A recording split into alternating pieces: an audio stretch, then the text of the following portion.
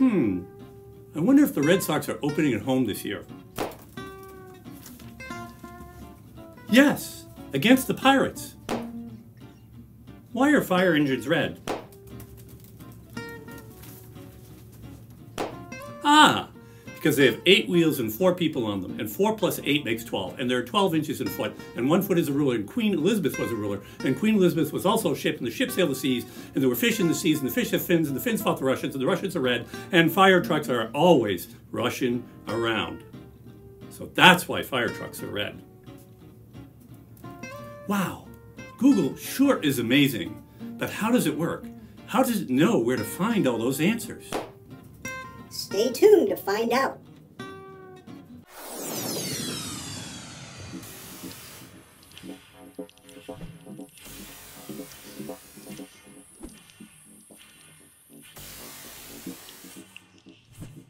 So Eric, just how big is Google? Well, Mark, if by how big you mean how much information does it contain, the last we know, Google told us that it knows about 130 trillion web pages. But I think that's just the ones that it's actually crawled, and the real number is probably much higher. Wow, that's a lot. I mean, how does Google keep track of it all and deliver us results so fast? Well, it boils down to a 3-step process: crawling, indexing, and ranking. Well, let's go through each of those one at a time. Okay. Well, first comes crawling. Search engines have web bots known as spiders that crawl the World Wide Web to discover web pages and what they're about in order to evaluate their usefulness for answering users' queries. Spiders move through the web via links from one web page to the next, and then down through the link structure of the site itself. Okay, so we're looking at a web page now. Now, in this case, the home page of us.gov. Is this what the Google spider sees? Well, not exactly. The spider sees the rendered HTML and JavaScript code of a page, known as the DOM, or Document Object Model. And that's where it discovers the links to other parts of the site and to other sites that the page links to. All the links discovered are loaded into a queue for later crawling. So Google goes through all those crawlable links every day? Well, no. Even for Google, that would be neither possible nor necessary. They actually spread each crawl over several weeks using a set of priorities. Priorities let them know that there are some pages that probably never need to be crawled, and some that need to be crawled less often than others. Okay, so our spiders have crawled the World Wide Web. Now what? Well, next comes the process of indexing. All that information collected by the spiders has to be placed into an index to make it useful for searches.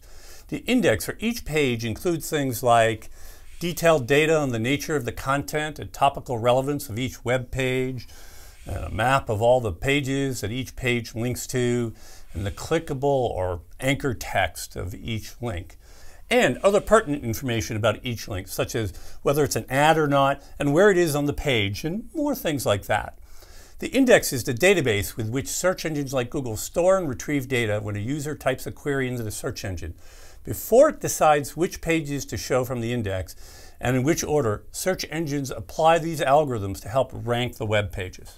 And there's that word rank. Now, talk about how Google ranks the search results we see. Sure. Well, a lot goes into this step, and it has to happen in fractions of a second. First, Google has to interpret the intent of the searcher. Is she looking for information, looking to make a purchase, or in the case of voice search now, perhaps just asking a further question about the topic she previously asked about? Next, Google has to identify which pages in its index are relevant to the query and their degrees of relevancy. Finally, Google ranks and returns those pages in the order of importance and their relevance. Now you just said importance and relevance, but is there a distinguishing factor between those two? Sure. So let's take relevance first. Relevance is the degree to which any given web page matches the intent of the searcher. It's no small task to figure that out at a massive scale. And just so you're clear, there's degrees of relevance. So something can be highly relevant or little relevant or kind of in between. And importance has to do with how often a web page is cited by other pages, and to some degree with how relative and important those citing pages are. Typically, that citation comes in the form of a link, but it can come in other ways. Okay, let's make this practical. What does all that mean for someone trying to do SEO, someone trying to help their site rank higher in Google for the queries that are important to them? I think it means the same two things that are important to Google in ranking: relevance and importance need to be important to the SEO.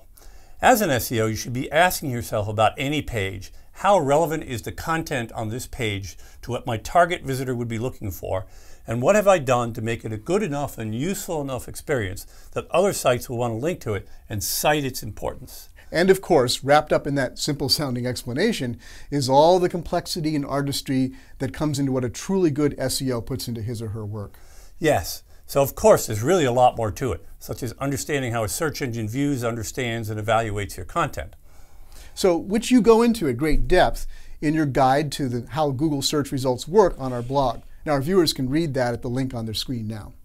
Now, if you'll excuse me, Mark, I've got some important research to do on Google myself. And that means I've got work to do. Okay, Google, which is the greatest baseball team of all time? What? It's not the Boston Red Sox? Why, you little...